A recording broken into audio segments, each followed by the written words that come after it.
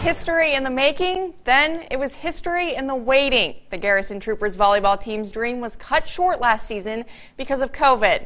They say winning Region 5 this year was well worth the wait.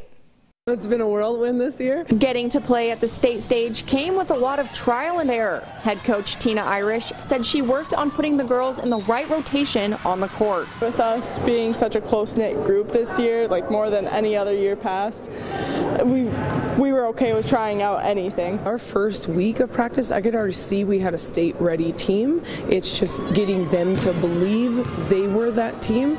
Once they gained confidence, they just got stronger and stronger, believing that they were the team that could do it. They say taking it 1 point at a time helped to keep all of the ladies on track when the stakes were high. When we won that region game, we were all so excited since it was the first time Garrison's ever made it to state. It was amazing. It was really exciting. We were all really excited for it, and it was a big achievement that we made, that we've been looking forward all season. With the region tournament now in their rearview mirror, they're fine-tuning the kinks ahead of their state matchup against Northern Cass, like defense, coverage, and serving. We're preparing for more of a rally, more than just like 1 or 2 times over.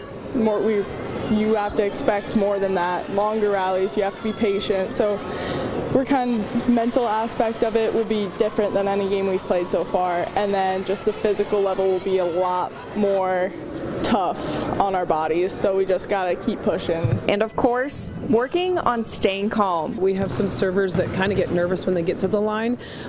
We've been kind of putting people on the spot as we're serving, because that's what happens in a competitive game, is it looks easy to everybody else until you're being watched. When you're up to that line, it's like the gym stops when you serve, and that's what gets in our girls' heads. Everyone on my team is a very good server. They just kind of get nervous when they get to the line. So we've been working on kind of knocking that nervousness out. They say having a lot of energy on the court and from the bench is going to go a long way when the pressure's on. It's amazing because I remember being like 4 years ago when we had our old head coach, and just when I was playing with my sister, and we always had that goal to go to state, and it was always something that we were trying to work for, and we just kept falling short every year. And I think for sure one of the things we were missing was that team chemistry. It just wasn't there.